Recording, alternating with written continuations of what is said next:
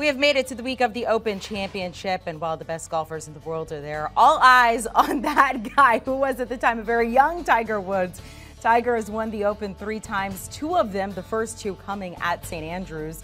The question is, though, what version of Tiger could we see this week? Tiger Woods back on the course after skipping out on the U.S. Open. Prior to that, he withdrew from the PGA Championship. Here's more from the Big Cat on his future. I don't know what my career is going to be like. You know, as I told you, I'm not going to play a full schedule ever again. My body just won't allow me to do that. So I don't know how many Open Championships I have left here at St. Andrews, but I wanted this one. You know, it started here for me in 95, and if it ends here in 22, it does. If it doesn't, it doesn't. If I get the chance to play one more, it'd be great. But there's no guarantee. Tiger Woods, of course, coming off that car accident last February there, taking a look at his wins at the Open. He's a longer shot, 65-1 odds to win. If he were to win, it would set the PGA Tour record for most career wins at 83 and move up to 16 major championship titles, but he would still be too short of Jack Nicklaus. Let's welcome the host of Course Record on CBS Sports Network, our very good friend Michael Breed here. So let's talk about Tiger Woods, his return to St. Andrews. He talked about the importance of it, but said, look, I don't know how many more of these I have. So give us your outlook for him this week, and what is the chance this could be the last time he plays at this particular course? Well, I mean, listen, it's an interesting time, isn't it? Because what we're seeing is a guy that after this accident, he's trying to figure out what his body can do now. And frankly, we're all just getting to watch this. He's amazed us for however long, whatever the number of years are, since 1995 was his first chance coming in here. So you're talking nearly, 30 years that he has amazed us with his talent. And for those that were aware of Tiger before that, even longer. But what I can tell you is that, and he said this in his press conference, this means a great deal to him. This has been something that he has been talking about and talking with Joey LaCava, his caddy. They have targeted this event, this one event, all year long. In fact, I thought this would be the only major that he played in. I didn't think he was going to play at Augusta. I certainly didn't think he was going to play at the PGA Championship. And what's incredible about him is he got to the weekend in both of those major championships. Now, at the PGA, he only played 1 round. At Augusta National, he played 2 over the weekend, but not great performance. So the question is, not only is he going to be able to do it, but what will we get if he makes the cut and he's in contention? What will we get out of him when the fatigue starts to set in? And what's also curious to me this week is the prior 2 majors that he played in, he had a early tee time and then a late tee time. So he was early, late, Thursday, Friday.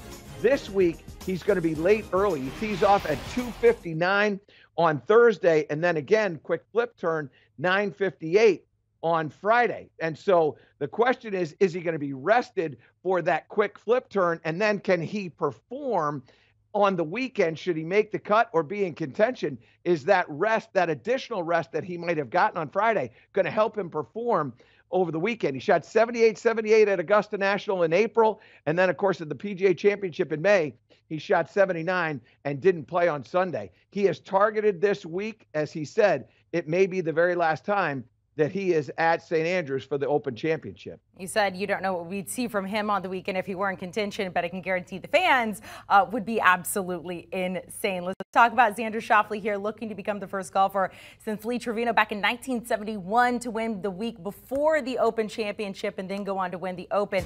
But that would be back-to-back-to-back tournaments for a win for Xander Schauffele, and you keep thinking, oh, he can't do it. But the guy keeps winning right now, Michael Breed. Well, not only is he winning, but he's playing great golf. His highest finish in this run since he won at the Zurich Classic with Patrick Cantlay was a tied 18th at the Memorial. That's his worst outing. He has played phenomenal golf. He finished tied 5th at the AT&T Byron Nelson. He finished tied 13th at the PGA Championship, and he finished tied 14th at the U.S. Open. And then, oh yeah, by the way, he goes on to win at the Travelers and then the Scottish Open. He is playing fantastic golf, consistent golf. He's driving it well. He's putting it very well. And the thing that will be an important statistic for him this week He's second on the PGA Tour in proximity from the sand. You start thinking about what welcomes you at the Open Championship and at St. Andrews around the green. It's those bunkers. He is one of the very best on the PGA Tour. So all facets of his game are clicking as he goes into this 150th Open Championship. We've been talking a lot about him. Somebody we haven't actually been talking a lot about is the defending champion, Collin Morikawa. Maybe that's because he has now had 19 winless starts. He has not won since winning the Open last year. What are your expectations for him? Well, it's been an up and down year for Collin. When you start to look at what Collin has done, he's played nice golf upon occasion. If you take his last 3 events, at the Scottish Open, he misses the cut. At the U.S. Open, he finishes tied 5th with 266s in there. And then at the Memorial, he misses the cut there. Prior to that, it's a lot of mediocrity up until the Masters where he finished 5th. And you can see that right there. So what do I expect out of Collin? What I hope out of Collin is some consistency. He's got everything that would lead you to believe that he could have a good week. And at the same time, the challenge is strokes gained around the green, he's 163rd. Strokes gained putting, he's 85th. He's a great ball striker and a tremendous iron player. But as he gets closer to the green, that's when you start to run into some challenges. And that's where it sort of let him down. When he's striking the ball well, he's going to shoot a low score. When he's not striking it well and missing greens, now all of a sudden, that's when you see a 76 pop up. And in order for him to have a great week, he's got to have a very good bad round. In other words, when he plays poorly, he's going to have to be right around 70 in order for him to have a chance to win. Let's talk about the favorite to win the tournament, Rory McIlroy.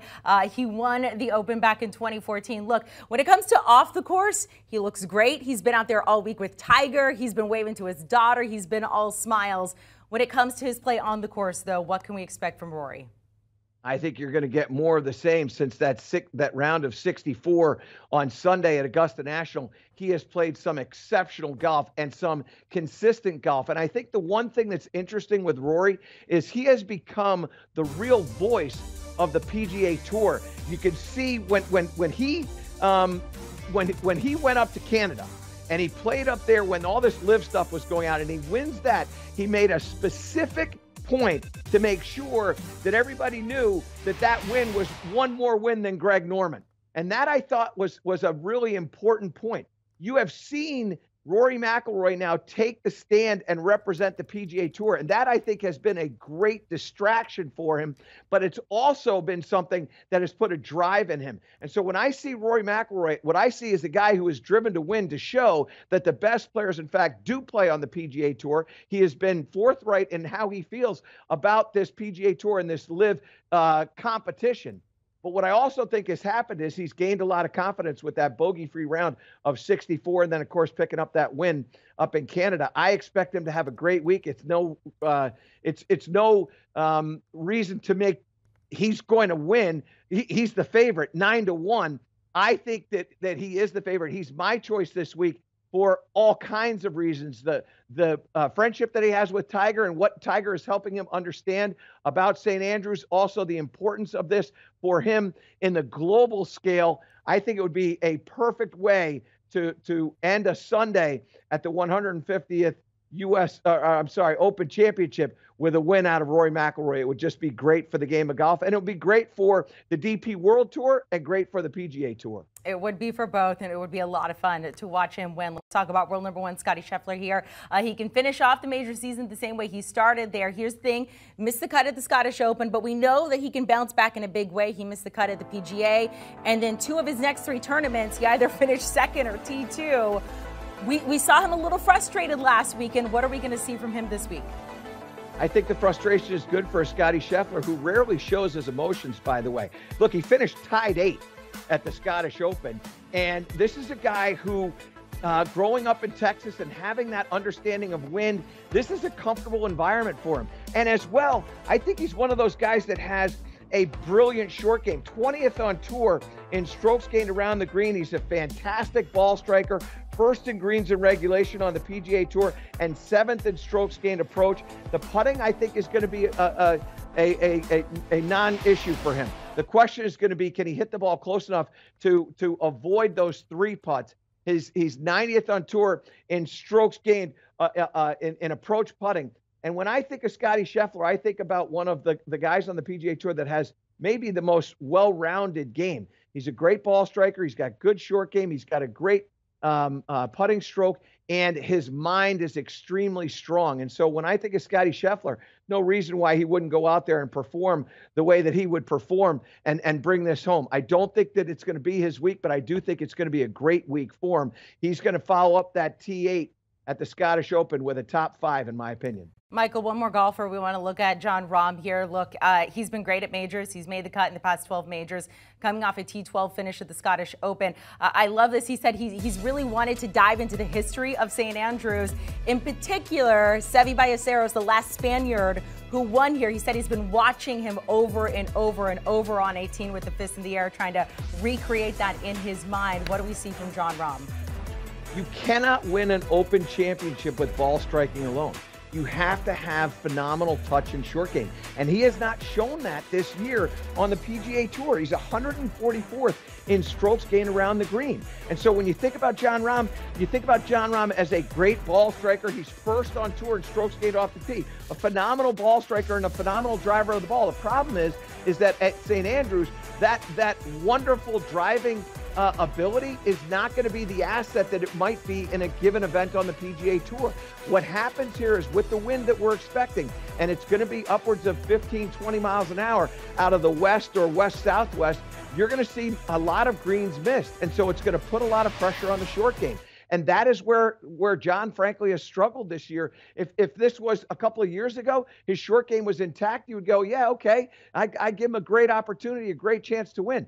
But I'm a little bit leery about his scrambling ability, and also, too, the putting hasn't been what it once was. I think right now he's 63rd strokes gained putting. You start to think about a guy who a former world number 1, who's a marvelous ball striker, but he gets worse as he gets close to the green. Very similar to what we see with a Colin Morikawa.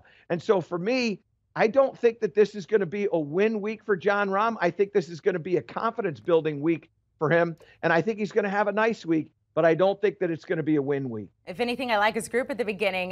He's 16-1 odds to win, as is Jordan Spieth, and they are paired together the first 2 days there. Michael, thank you so much. Have a great week. Enjoy the tournament. It is going to be phenomenal. You can hear more from our good friend Michael Breed on his show, Course Record with Michael Breed, Mondays on CBS Sports Network. Do you want a sports network that delivers everything that matters about the game? The highlights, the picks, the instant analysis, no yelling, no fake debates, no politics. Hit the subscribe button and never miss a moment.